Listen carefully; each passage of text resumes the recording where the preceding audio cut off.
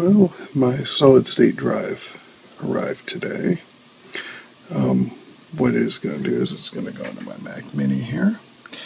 And what I'm going to do is take the backup from my time machine, put the drive into that dock, and copy it over.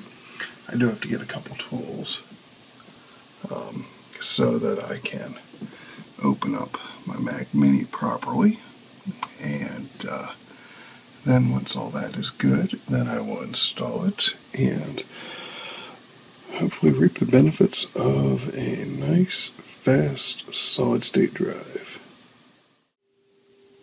Alright, my order from iFixit came so that I can get my case of the Mac Mini open. I have a little spudger to help open the case, 2 screwdrivers, 1 security Torx, and this tool, which they say isn't quite necessary, but sometimes is, it's the motherboard removal tool, so I can get that solid state drive in.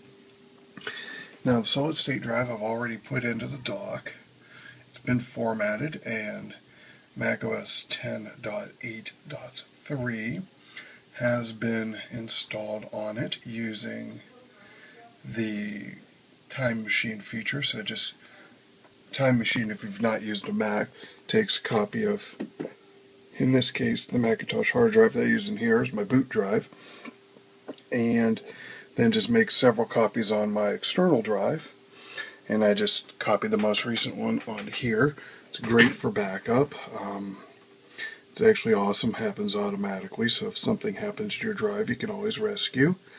Now, what I'm going to do is a comparison. First, we're going to boot this computer, which is a Mac Mini mid-2011 with a Core i5 processor and 8 gigabytes of RAM.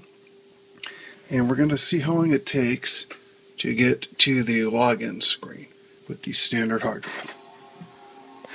Just turn it on. And it takes a moment to initialize and do the memory test. And here it comes.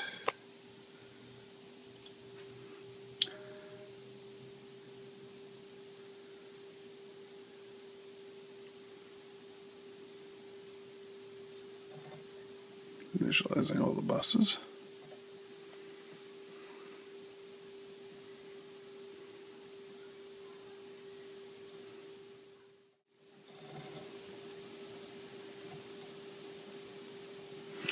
Okay, unofficially that's 44 seconds. Now, I know this machine's taking longer to get to the login screen because it's actually looking for the hard drive because I had actually booted it off the solid state drive. But we're going to change everything up here and then do a comparison. Alright, everything is ready to install. I just have to follow the instructions I've got here because I don't want to mess it up. I generally know how to take apart a computer. I've done it many times, but I don't want to mess up. This thing's less than a year old, so I'd rather not mess it up. It's ready to get the solid state drive in. Got the tools, got the manual. Next time you see it booted, it will have a solid state drive in it. Alright. The Mac Mini is back together. Solid state drive is in there. Because here's the old one. The old Toshiba 500 gig that was original.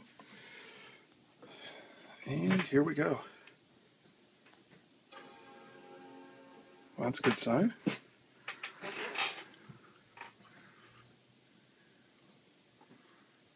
That's also a good sign.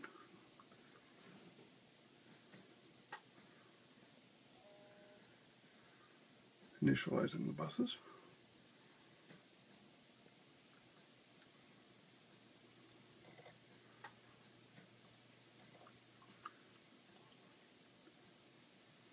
This is the first time this solid state drive's ever been used. So it'll be interesting to see. Wow. 6 seconds. Okay. It works.